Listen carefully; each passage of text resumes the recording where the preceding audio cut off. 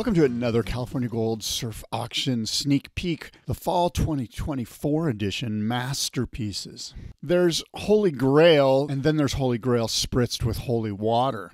We have here the latter. The 1946 Pete Peterson window box paddleboard measuring 13 feet 4 inches with brass tacks, plywood ribbed construction, and the unique window box inset. This board was built by Pete Peterson at the end of the Santa Monica Pier as noted by the tag on the board. Go down to the end of the pier, descend into Peterson's shop, breathe in the tar and the wood and the seagull excrement, gaze at the marine salvage and the racks of metal and welding torches haphazardly organized. Hardcore waterman stuff. Pete Peterson's shop. Sadly destroyed during the El Nino year of 82-83.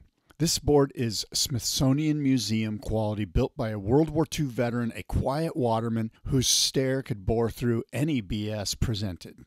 Many who have visited Duke's restaurant in Malibu have seen this board. It was on display for 20 plus years. And this board comes with 2 letters of authenticity, one from Paul Dixon and the other from Peter Dixon, respectively. Peter Dixon wrote The Complete Book of Surfing, which features this board. Pete Peterson, gruff and durable surfer, paddler, and lifeguard from Santa Monica, California. 4-time winner of the Pacific Coast Surf Riding Championships, 32, 36, 38, and 41. Peterson began surfing at age 8. In 1932, he was included among the first group of Santa Monica lifeguards, and he was twice the winner of the Pacific Coast Lifeguard Championships. He was described in a Los Angeles area newspaper as the bronzed paddle star of Santa Monica. And from the early 30s until the late 40s, he consistently set and reset paddling marks in all categories. The quiet and reserved Peterson was also a first-rate craftsman. He designed and built a popular line of surfboards and paddleboards for Pacific Systems homes in the late 30s. And competitively on the waves, Peterson dominated the Pacific Coast Surf Riding Championships, winning 4 times.